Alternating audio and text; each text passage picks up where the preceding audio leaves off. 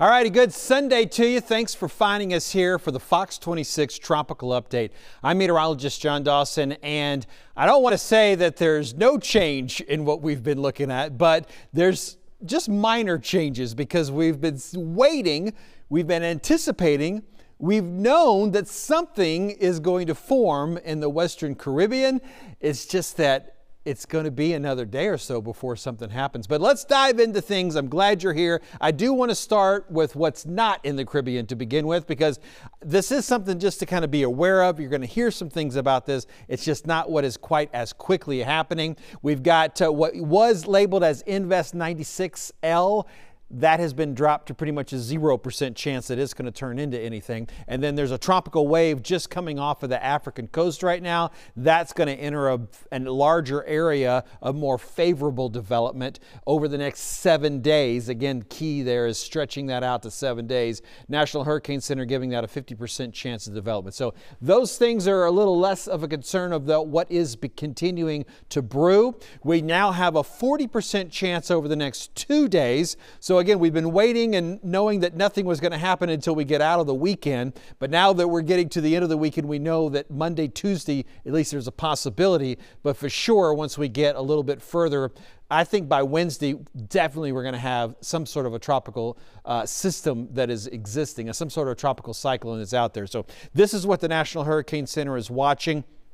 Some very disorganized showers and storms that are way to the western edge of the Caribbean. Those are going to creep a little bit further to the north. Better chances for development, but even higher chances for development if they were to make it into the Gulf of Mexico. I think this is probably going to be something that forms before it gets into the Gulf of Mexico. But we're, again, giving ourselves plenty of room here for development. And the key to this is, of course, that right now, our confidence is pretty low when it comes to specifics. Our confidence is relatively high. You can tell by the National Hurricane Center's 80% chance that something is going to develop. All indications are there that something is going to form, but it's the exactly what is forming and more concerning where it's going to go that confidence becomes much less. And so it's just one of those things where we have a lot more information out there than we used to. And there's such a high demand on everybody to bring stuff right now, even when our confidence isn't very high. In these days, we're giving a lot of this information maybe even earlier than what we used to, because some of this information wasn't available. But more specifically, that's where the demands are. That's what the expectations are. So here it is. Just not a lot of answers to what we're looking at. Let me show you what some of the computer models have. This is the European model. And as we've talked about, for the next 48 hours, not seeing a whole much, but watch this western edge of the Caribbean just to the east of the Yucatan Peninsula. You start to see those arrows take a little bit of more of a circular flow. You start to see the rain and the storms becoming more organized. And by the time we get to Thursday, we certainly have something that's approaching the panhandle of Florida. Again, not sure exactly, but at this point, I would lean towards saying a hurricane moving towards the Florida panhandle at the end of the week. The European model is a little bit slower. A little bit quicker in where it's taking it as far as making it towards Florida.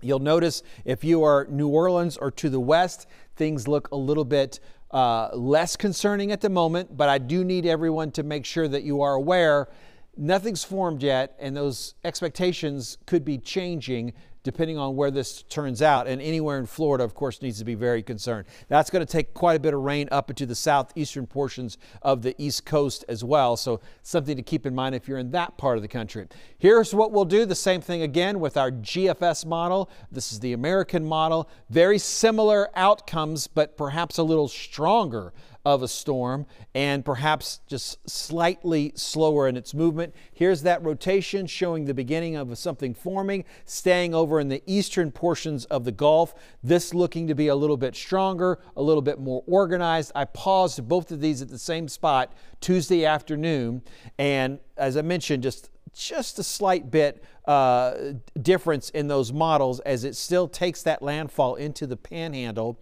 and then quickly brings quite a bit of rain to the southeast and then kind of falls apart somewhat. So there's several big steering components that are going to be involved in all of this. Most of everything, again, keeping it to the eastern side of the Gulf of Mexico. So that's perhaps a little bit more confidence than where we were at the beginning of the weekend.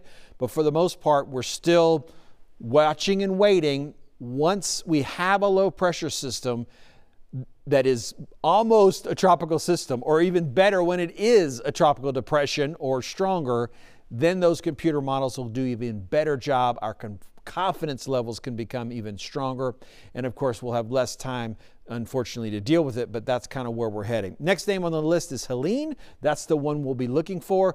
Also remember that system out in the Atlantic. Should it hurry and try to form a lot quicker, then it might be a little bit of a race here for the next two named storms. But that's certainly where we're heading. I think we're going to have both of those taken by the time we get to the end of the week. Thanks for checking in here. As always, we give these updates every day of hurricane season here on the weekends as well as the weekdays. I'll be back tomorrow in the afternoon, a little bit after 4 p.m. Central Time. I know we have an international audience. It's not just for the folks here in the Houston area where Fox 26 is. We've got people watching all along the Gulf Coast. We're glad you're checking in with us. Keep checking in with us. We'll keep you updated, and we'll see eventually once this forms into something about where it's going, and we'll continue to track and let you know what you should expect as we're watching the Gulf all this week.